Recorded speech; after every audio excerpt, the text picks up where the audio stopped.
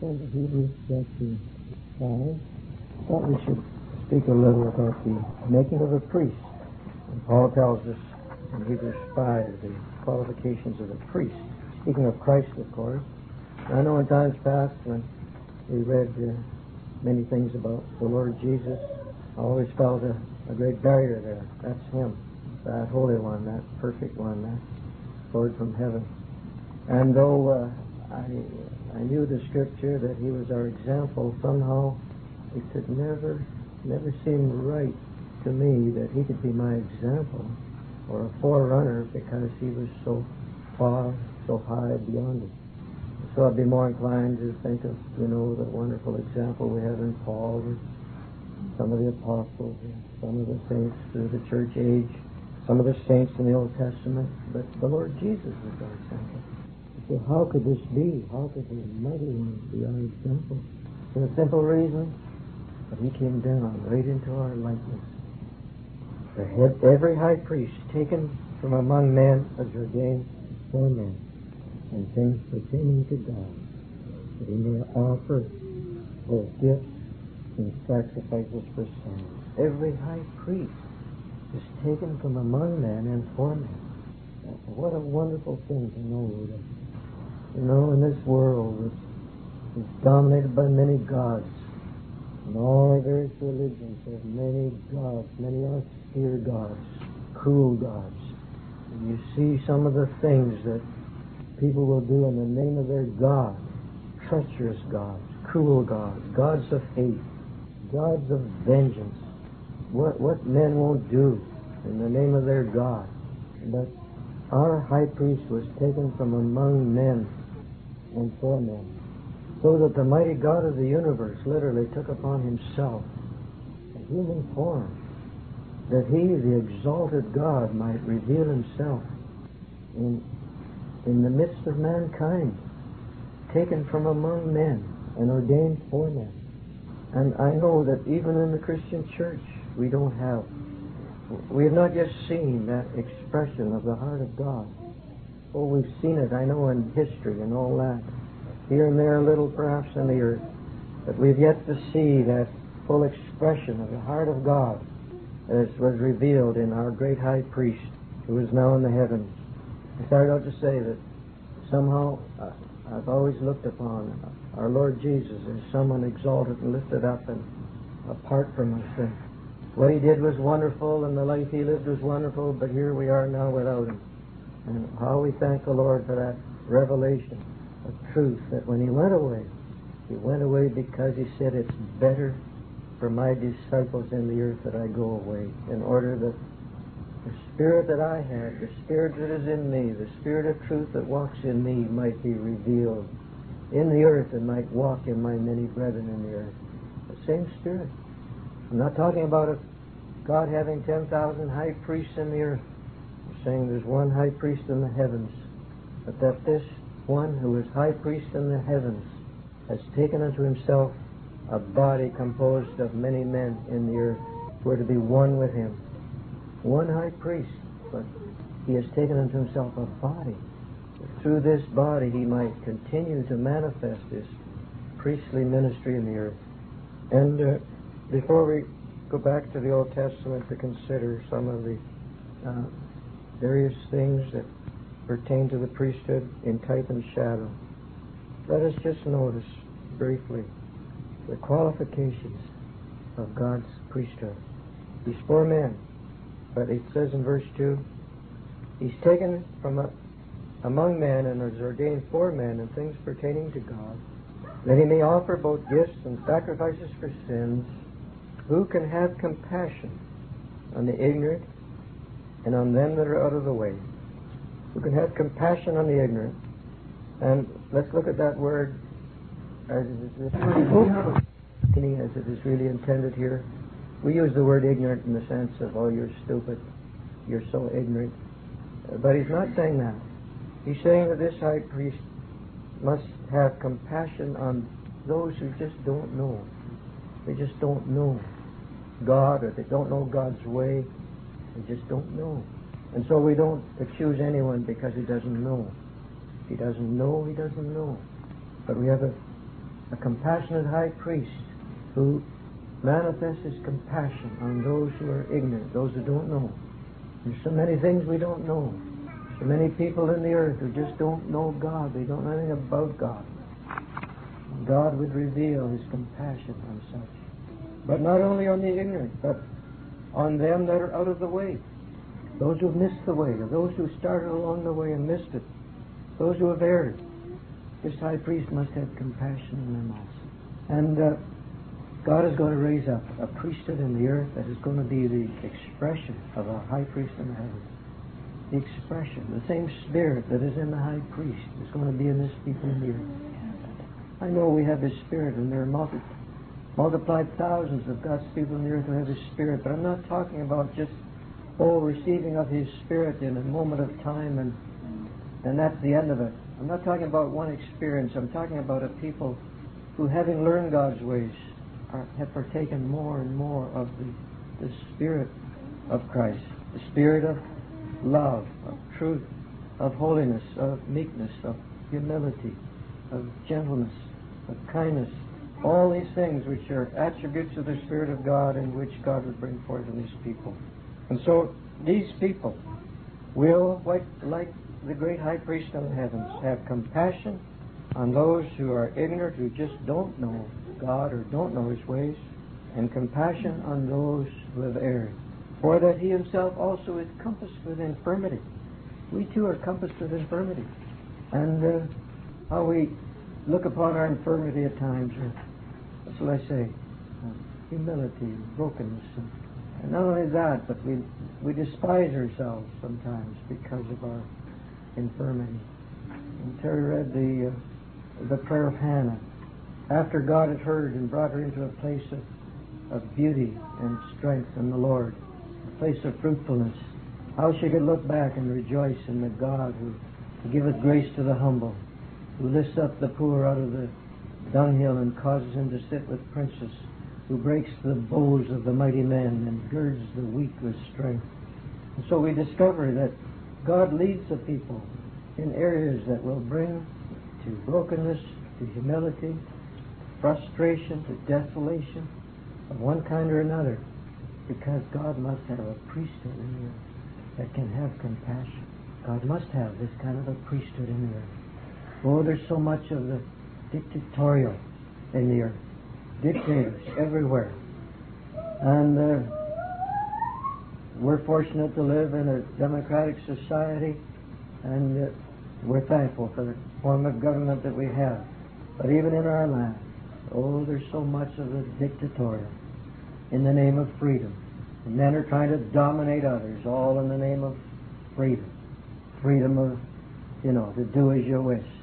Doesn't matter if you injure somebody else, you've got freedom to go your way. And our much vaunted freedom has brought about so much bondage in the earth. But in the church, there's the spirit of the dictator. Very strong.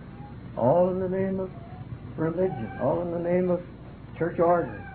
And you can find scripture for it, of course, obey those that have the rule over you.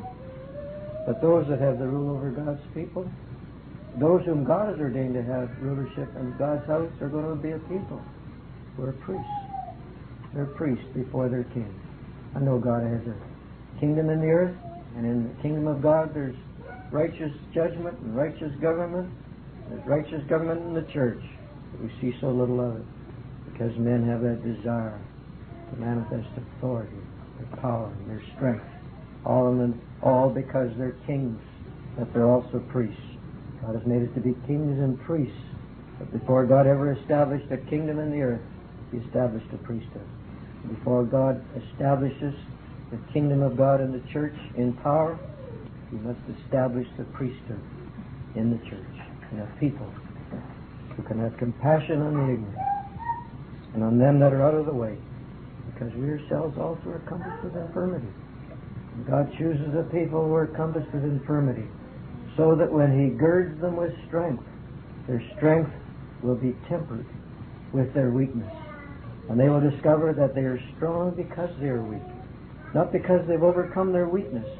And now they can forget the infirmities and the weaknesses of the past, because they've overcome and now they're strong and mighty but their strength will be mingled with their weakness, and their strength will be tempered with their weakness, and they will learn what the Apostle Paul learned, that when I am weak, then am I strong.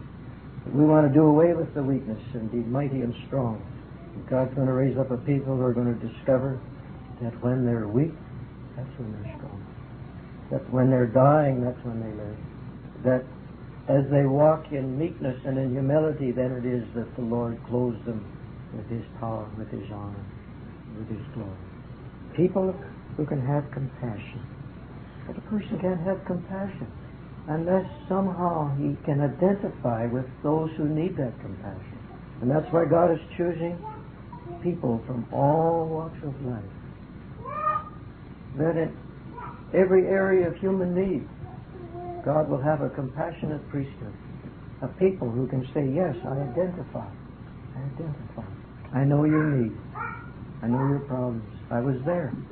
So I don't have to go out and try and identify with every person on the earth who has known brokenness and devastation, one kind or another, because every person who is disciplined of the Lord has been so led of the Lord and disciplined of the Lord that he can identify with others in the earth. And he's having a body. He's preparing a body, that body will be able to identify with every human need. And all men are in need. All men are equally in need. We're inclined to look upon the down and outer, the man down in the gutter, as being in greater need. But actually he's not. All men are equally in need, but all men don't equally know and recognize their need. And so it is that even in the church, the Laodicean church was just as needy as the church at Sardis, or the church at Ephesus, or the church at Pergamos, the church at Thyatira, all of which had great problems and great needs and evil forces working in their midst. The church at Laodicea was equally in need, but they didn't know it. And therefore they were harder to reach. God says, you're in need. They said, we are rich and increased with goods and have need of nothing. God looked down and he says, you don't know it. You're wretched, you're blind, you're naked, you're poverty-stricken. You don't know it. And actually in the sight of God, the down and outer is easier to reach than the upper class. He knows his need. But he's so downtrodden he can't believe that there could be a God that could help him. But when this priesthood comes, he can have compassion. He can bring to him the riches of Christ. But what's it going to take for those who feel rich and increased with goods? For those who feel I'm spiritual, I've got a great and mighty ministry, and I'm powerful and mighty. What's it going to take for them to partake of the heart of a priest? So that I see God raising up in the church of this last day people, a humble people who don't have an ecclesiastical background or background of success in ministry. And God is going to use them because they recognize their need.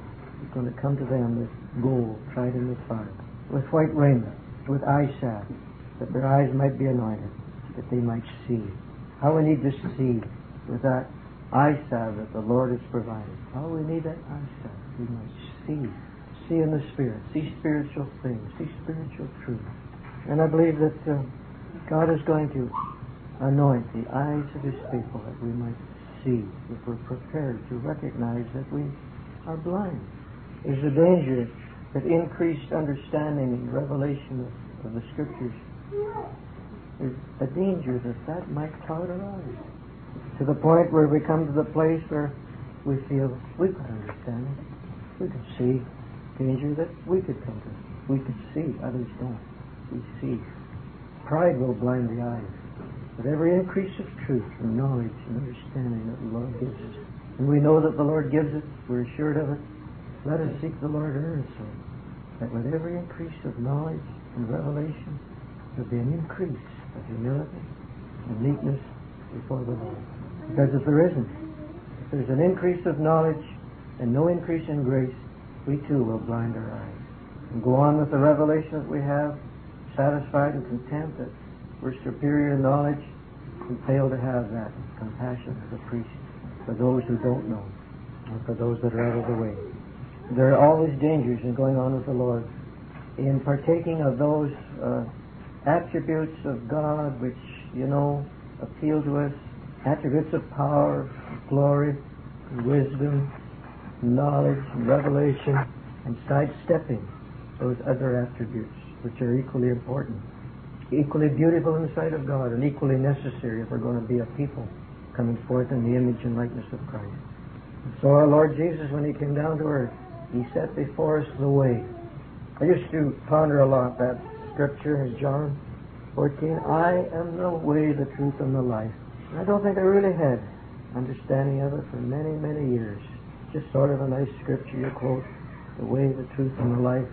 And of course, I just took it to mean that He pointed us in the right direction. But suddenly I began to realize Jesus is the way. Not that He just says, go this direction, but He's the way. So that as we travel this way, it must be the way of the Lord Himself. And if we recognize that, all we have to do is to read the account of the life of Christ here in the earth, as set forth in Matthew, Mark, Luke, and John. In any situation that comes up, if you want to go a certain way, you can probably find a scripture for it. But if you want to go God's way, you have to ask Him to search your heart. But inherent in the hearts of all of us are certain desires, and we'd like to get God to approve of it. And God grant that we might ask the Lord to search our hearts out thoroughly, lest in that desire we have for God to go our way, someone comes along, shows us a scripture, or gives us a prophecy that will confirm the way we want to go, rather than saying, Lord, search out my heart that I might go your way. And don't let any evil thought linger there that would so prevail before you that you might relent and let me go your way because I've insisted upon it. Because God often does that. You insist on going a certain way, God might say, all right. And then He might bless it. And we take His blessing to be a confirmation of the way we've gone.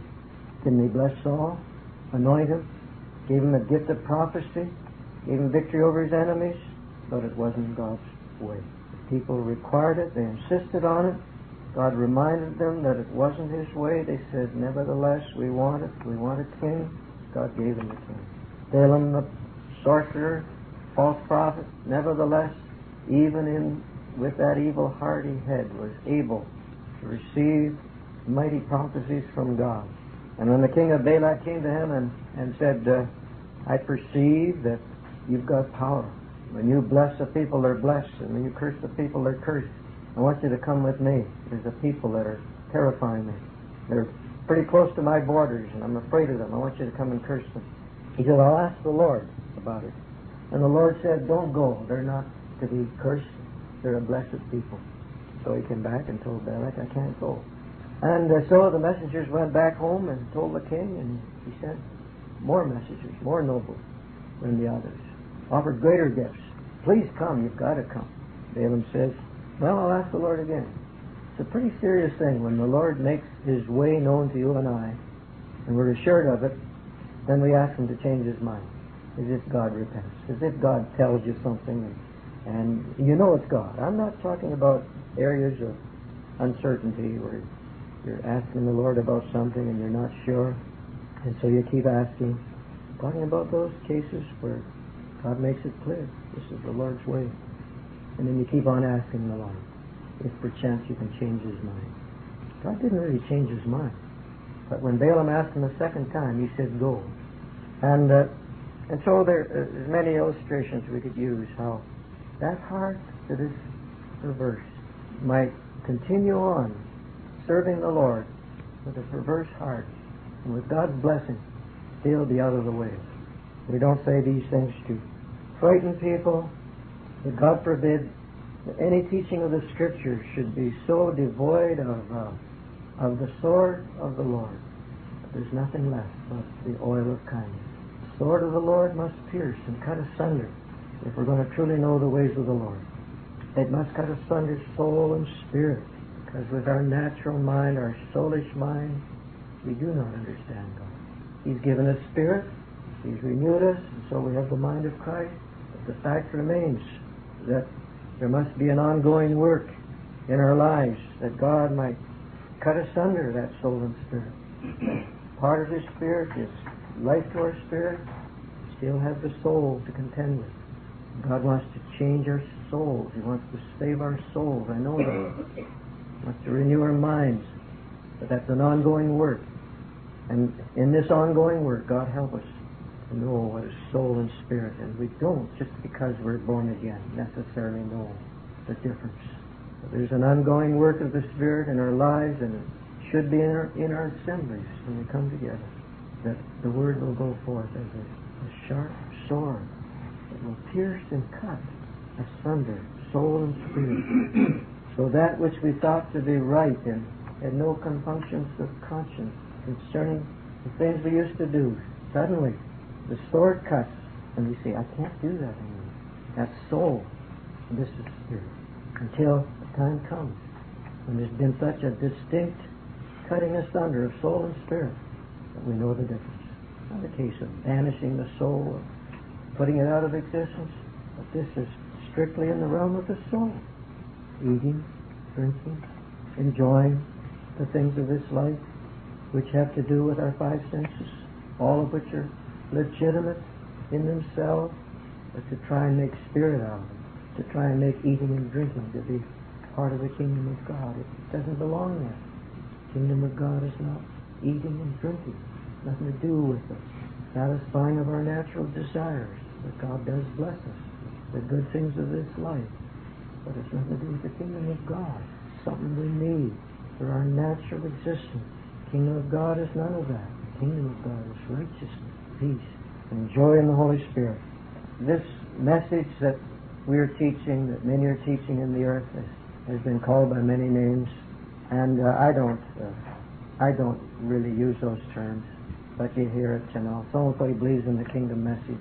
He believes in sonship message, and he believes in end-time truth, and all kinds of phraseology, which I very seldom use, and if I do, I use it guardedly, because truth is truth in any age or in any dispensation. Jesus is the living truth. I do recognize, of course, that coming to the end, that when we come to the end of any order in God, there's a change, and there's a new manifestation from the heart of God. And we're constantly confronted with those facts in the Scriptures, that coming to the end of an old order, God brings in a new. It was there in the heart of God from the beginning, but the time hadn't come for it to be unfolded. So we call it new truth, but it's just the unfolding of that truth that is there. It's the unfolding of Christ in the hearts of His people. And so God does do new things according to the work that He would bring forth. And He's doing new things today, and He's going to do a new work. Many resent that. They reject it. God doesn't do anything new. God is always doing new things. His mercies are new every morning. Every day is a new day. Every season is a new season. Every year is a new year. And so when the time comes for God to move afresh and come into some new revelation of His heart to His people, He says, remember not the former things, neither consider the things of old. Behold, I will do a new thing. Now it shall spring forth, shall ye not know it? God is doing a new thing today, because we've come to the end of an old order. Whenever we come to the end of an old order, and God brings in a new, there are new things that He does, fresh from His heart. The manna was new every day. Same word, same truth, same provision of God, but new every morning. Truth should be new every day. Same Christ, but continual unfolding of His person, of His glory, of His love, of His truth. Continuously flowing out from the heart of God in new ways, new expressions, new aspects of His being that we've never known before. And I've never heard anyone talk about a priesthood message, kingdom message, sonship message. We're going to be a people of power, or we're going to be kings exercising power in the earth. We're going to come into a priesthood that has compassion. So God said to Israel, when He had got them out of Egypt and into the wilderness, that place of discipline, got them into that place where He was going to deal with them and talk to them to their heart, change them, change their attitudes, prepare them for the land of Canaan. God worked, can I use the word subtly, with them. Got them out of Egypt, told them He was bringing them into the promised land, didn't tell them too much about going through the wilderness. Got them out of Egypt and into the wilderness, and then closed the Red Sea behind them. got them right where he wanted them. And the reason God didn't tell them was because they would probably major on the fact that God said, I'm going to take you through a wilderness, instead of majoring on the hope that lay before them. And let's not major on the wilderness. We talk a lot about it, I know. The simple reason we find ourselves there. And God's people need to know that we are in a wilderness and God's got something better. And there are others, of course, who major on Canaan and try and convince God's people that are there in Canaan. And the Canaan to them has become, the manna that comes from heaven, or the water out of the rock. And they fail to realize that there's no manna in Canaan. There's no water flowing out of the rock in Canaan. It's a different realm.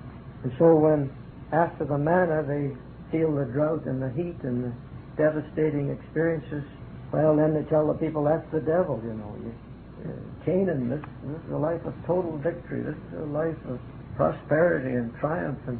And so they labor under that delusion for many months or maybe years until they finally realize, no, I guess this isn't Canaan after all. So we don't want any of God's people to be deluded in the matter. He's brought us out of Egypt. He's leading us into the place of his inheritance, the place which his own right hand has established, the sanctuary which the Lord has ordained as a place where he himself might dwell. And that was part of the victory song when they came out of Egypt. But God's people have to know that the experiences that we're going through are part of the discipline, part of the preparation, intended to prepare us for this Canaan life in the Spirit that he has for us. And so when he got them there in the wilderness, he led them in a few places to test them and to try them, finally got them down to Sinai, where they were to camp for almost a year, to come to know their God, to know his ways, to learn of his holiness, to learn of his righteousness, to learn of his righteous requirements, to prepare a temple, to prepare a tabernacle in which he might dwell in the midst of his people. They were going on to Canaan, to a place of battle, place of conquest, but before they could go there, they had to come to know the holiness of their God. I think by and large the church knows that it's a day of battle, and the church has always talked about warfare. But what they fail to realize is that the battle is not ours but God's, and that the weapons of our warfare are not carnal but spiritual.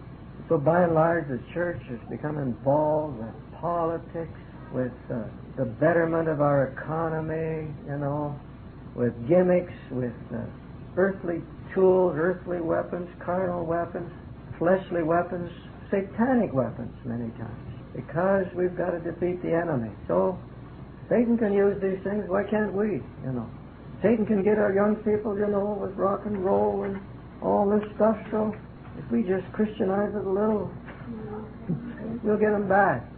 Failing to realize that before this people could go into Canaan, they had to partake of God's holiness and his fire.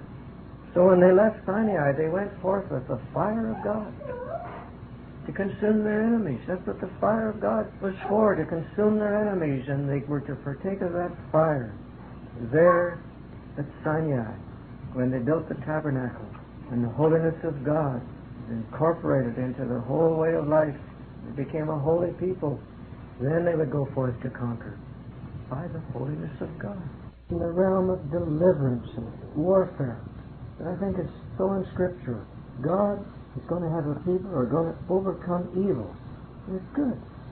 And so all this area in the earth that's full of evil, hate, and lust, and warfare, and what are we going to do to try to conquer it? Well, God has set forth the pattern of victory so clearly. We overcome evil with good. We overcome hate with love. We overcome deception with truth. That's how we overcome. And so they say, well, come. Yes, we know we've got to come into these things, but in the meantime, let's go and fight the battle. And we can't fight the battle unless we're clothed upon with priestly garments. So Paul talks about the breastplate and the helmet and the shield and the girdle, and perhaps he was looking at this Roman soldier and saw all these things, and so we said, get on that armor, But it's the breastplate of righteousness, the shield of faith, it's the helmet of salvation, the sword of the Spirit, the shoes of the preparation of the gospel, the girdle of truth. So this becomes our weaponry. And Paul talks about the day of the Lord being at hand. Because the night is far spent, the day is at hand. Therefore he says, let us put on the armor. Not wings, get away from it all. Put on the armor. What kind of armor? Armor of light. Basically, the whole world system is spoken of as darkness. The area of darkness, the prince of darkness. For the simple reason that everything that is not of God is darkness. God is light. The truth of God is light. In Him is the light of life. And so basically everything that is not of God, of Christ, is darkness. How are we going to overcome? How are we going to penetrate that darkness that holds dominion over people, over the church? How are we going to do it? Only one way, the armor of light. God wants the people simply walk in light. That light will dispel the darkness. Darkness isn't some kind of a substance there that you can just somehow get out there and dispel it or shovel it out of the room. The room is dark. Turn on the light. It's gone. Negative. Lucifer, light bearer, when he said, I will cut myself off from God, became dark. Because in God is light. I sever my connection with God and there's darkness. So the armor is the armor of the Spirit, the armor of righteousness. It's that clothing of the priest. And so when the priests were ordained to minister on behalf of God's people in Israel, Moses was instructed to make for them garments for Aaron and his sons for glory and for beauty. God's purpose for Israel was that they should be a holy nation, and a peculiar people, and a kingdom of priests. Kingdom of priests. Kingdom message, yes, a kingdom of priests. And as a nation, they never became a kingdom of priests because of failure. And we won't go into that, but nevertheless, God would have a priesthood. And so instead of every man in Israel becoming a king and a priest, God says, I'll just choose the one tribe of Aaron, that'll be the priestly tribe, and Aaron and his sons will be the priests. It is a temporary provision. God looked forward to the time when His people would become a kingdom of priests.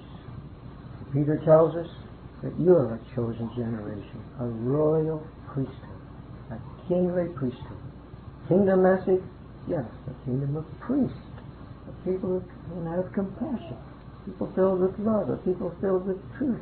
So we're not going to pursue the type of the clothing of the priest too much this morning, but we have in the clothing of the priest the armor.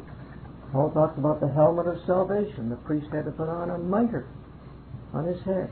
The priest had a breastplate. The priest had a sword, as it were. For in that breastplate there was the Urim and the Thummim, wisdom and the knowledge of God, which would somehow bring forth a word that was clear, authoritative, powerful. God is going to restore Urim and Thummim to His people. I know it. And we can get so frustrated sometimes, if you get into an argument and someone brings up this doctrine, you say, yes, but it says this, and you say, yeah, I know it says that, but it says this, and it's not going to continue that way. When Urim and Thummim begins to come forth in the house of God, that's going to put an end to the gainsayer. It's going to put an end to it. But in all these things, you see, I believe we have to cherish the vision of it before we're going to enter into it. To believe for it and expect it.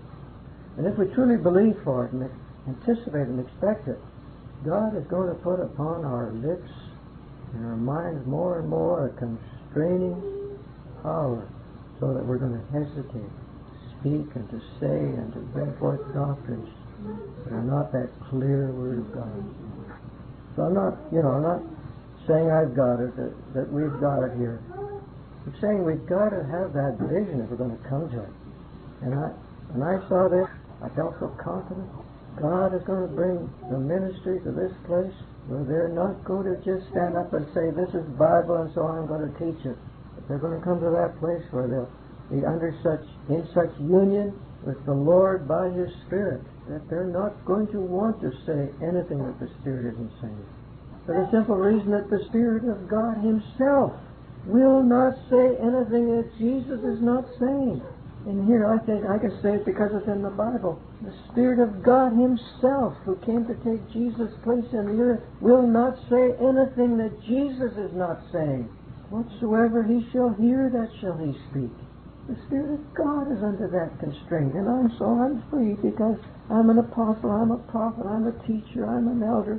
I've got authority to say it because it's there in the Bible, failing to realize that unless Urim and Thummim is there in the breastplate of the high priest, hidden away there in the heart of God, we're not going to have that clear oracle coming forth, which is God's specific word for His people.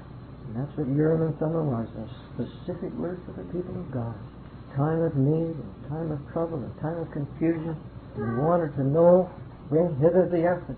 And with Urim and Thummim, there was a clear word that came forth that no man could resist. So God has that sword of the Spirit that He's preparing in His people. Isaiah talked about it. In His hand hath He hidden it.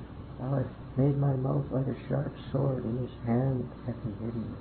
And when God's people find themselves, God's ministry, find themselves hidden in God's hand, they're not going to be out there doing their own thing, saying their own words, speaking their own thoughts.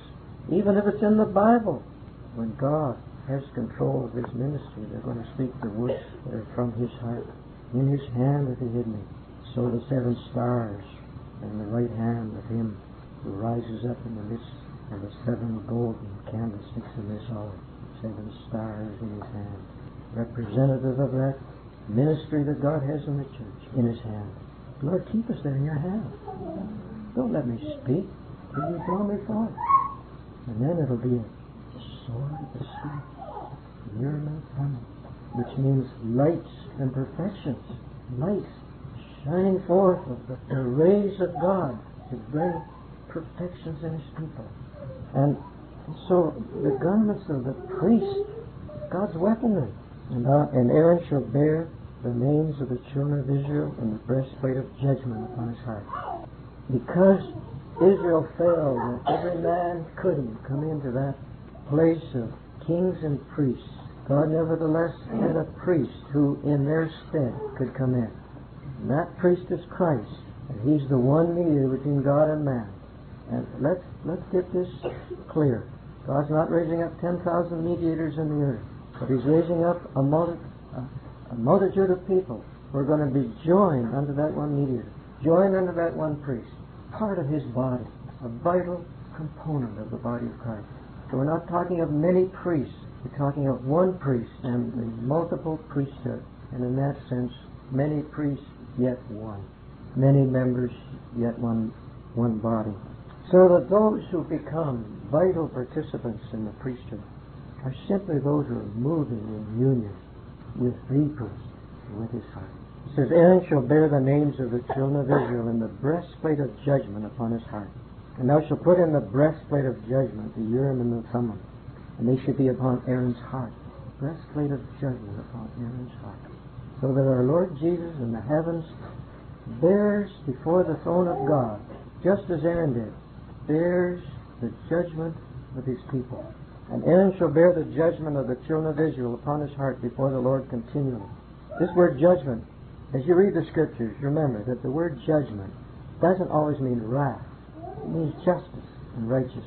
When God reveals His justice and His righteousness in the earth or in the church, there's wrath, there's judgment, there's a display there's an execution of His righteous judgments. We know that. But the word means righteousness and justice.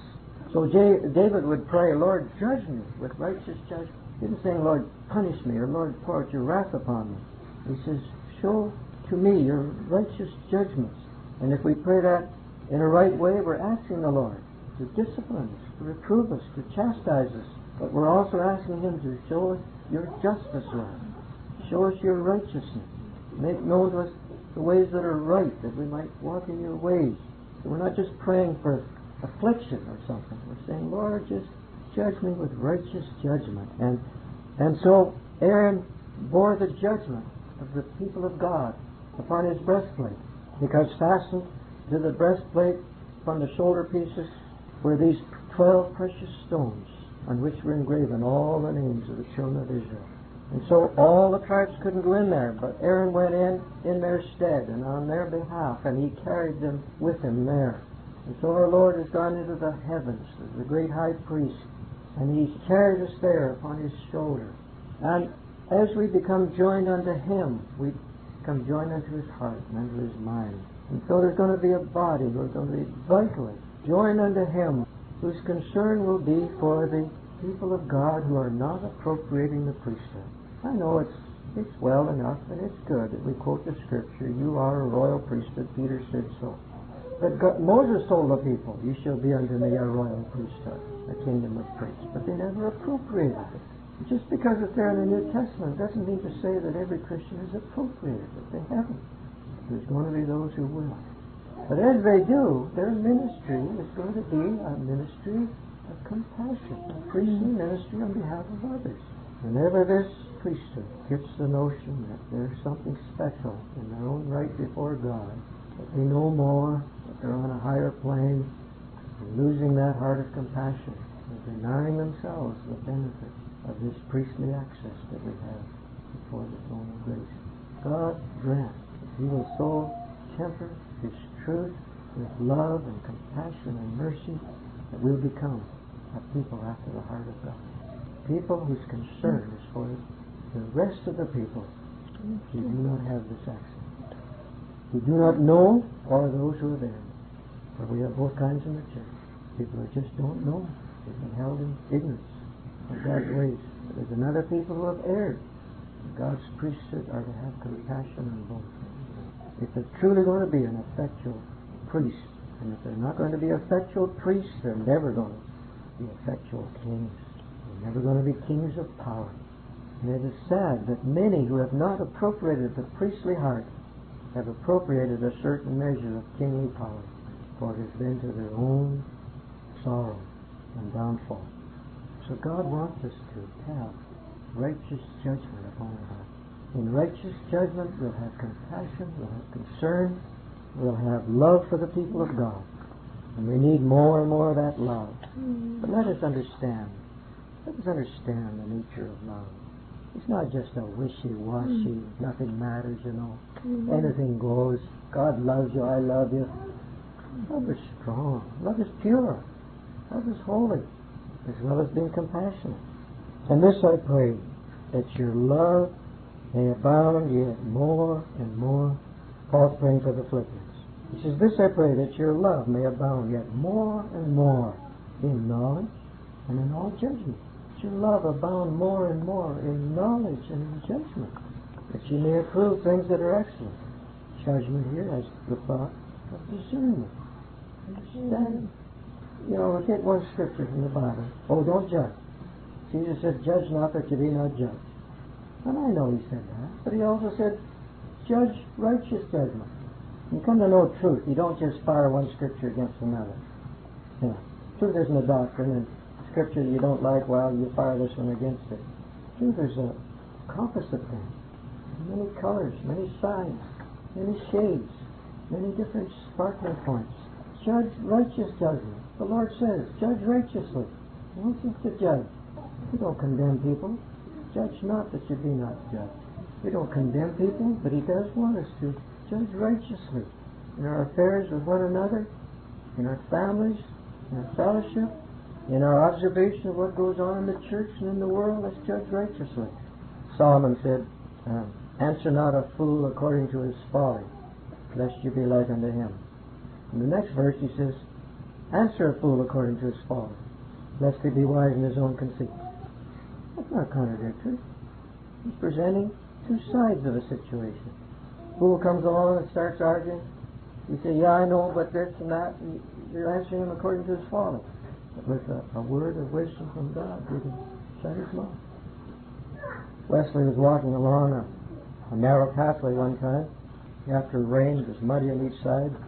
This guy was approaching him, and he said to Wesley, I never step off a pathway for a fool. Wesley could have said, well, I don't either. That would be answering the fool according to his folly. Wesley looked at him and he says, I always do. So he answered him according to his father, lest that man be wise in his own conceit. He stepped off in the mud. You see, judge not. You don't condemn people. Judge righteous judgment.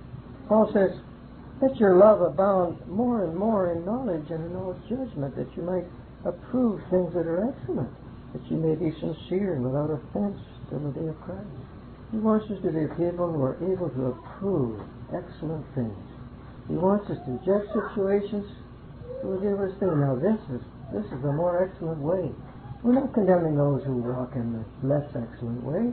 We pray for them, and if our hearts are right, we will really have a desire to lead them further. But you say they don't want it. Well, we still love them, and we still pray for them, and we still desire that somehow the time will come when they will desire the more excellent way.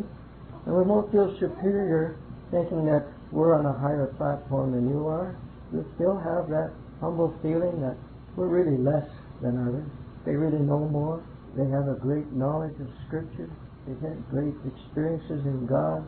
And you almost wish that you could have gone the way they have gone. And yet somehow you just know that the Lord led you this way. And you thank the Lord He's led you this way, and you wouldn't desire Him to change it. And I think we've got to come more and more as the Lord leads us into truth. We've got to come more and more into humility and meekness. And I think if we present our hearts to the Lord with that desire and that prayer, He'll be faithful. He'll be faithful to bring about situations that will keep you humble and lowly and meek. He'll be faithful to do it. Let's recognize that we need it. Let's recognize that with every increase in knowledge, there's an increase of the danger of pride and conceit. And as we thank Him for the knowledge and the revelation and the truth, the Lord, thank you for this, but I wish I was as humble as you are. I want to be as weak as you are. I want to be as lowly as you are. And God will be faithful. So ordain your walk and your way before Him, that you won't be overly exalted. And if at times it seems that because of a ministry, a word, a prophecy, a vision, a dream you had, there's a tendency to exaltation, and your heart is right, and you're really seeking the Lord for His nature, He'll be faithful to give you a thorn in the flesh, even as He gave to Paul. Paul says, I wanted God to take it from me. I asked Him 3 times to do it, and He said, my grace is sufficient for you. And He caused Paul to know the reason He gave that impediment, whatever it was to keep him humble. So if in any way we seem impeded along life's pathway, let's thank the Lord for it, because He wants to reveal Himself more and more and more. But the knowledge can puff up and bring pride, conceit. They're no longer of any value to the kingdom of God. Let us grow in grace and in the knowledge of our Lord and Savior, Jesus Christ.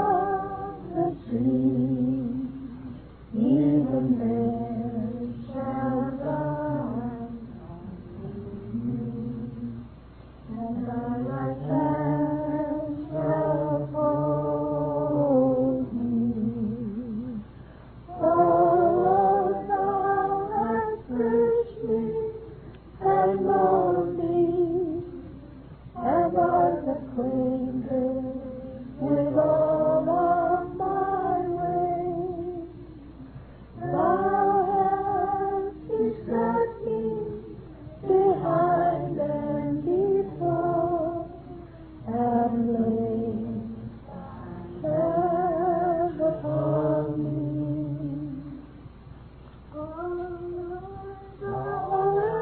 Search me and know me, and art acquainted with all of my ways. Thou hast preserved me behind and before, and laid thy hand upon me. So just pray, Lord, that you continue to lead us your way. So these truths into our hearts and lives. That truth cannot be just something we know, Lord. It will be something that we walk in. Something becomes in our inward man, truth in his heart. Thank you, Lord. But that's what we desire your truth today. Thank you for your faithfulness, Lord. Not only in sending truth and knowledge and understanding, revelation, but also because of your great love for your people, any trial, testing, wilderness, doubt, manners, and Lord, we thank you in all things you've been faithful and true. We desire that you will lead us all the way, that you will not let us severe testing, take a shortcut. Give us that endurance and patience that we all need. That having done the will of God, we might receive the promise. Thank you for your faithfulness, Lord. Thank you for your watch care. Many times you've intervened to guard us from the enemy. Pray that you continue to hover over us, Lord, and to grant that there might come forth fruit in our lives to your honor and glory. Bless our friends, Lord, who visit this day. And for that desire, Lord, that is in their hearts to mingle with your people, travel many, many miles to fellowship. And with them, Lord, lead out to them portions that they need. Praise them along the way. Thank Lord that day might be at hand when there will be that showing forth of the greatness of your power and your might in the midst of your people. This glory might be revealed, Lord, and that the army of God might arise, strong in the Lord and in the power of his might, to bring deliverance to the captives. Lead us, Lord, we pray. Days that lie before, which we know are days of uncertainty, and there will be many days of perplexity. Lead us, keep us in the hollow of your hand. In Jesus' name we pray. Amen. Hebrews chapter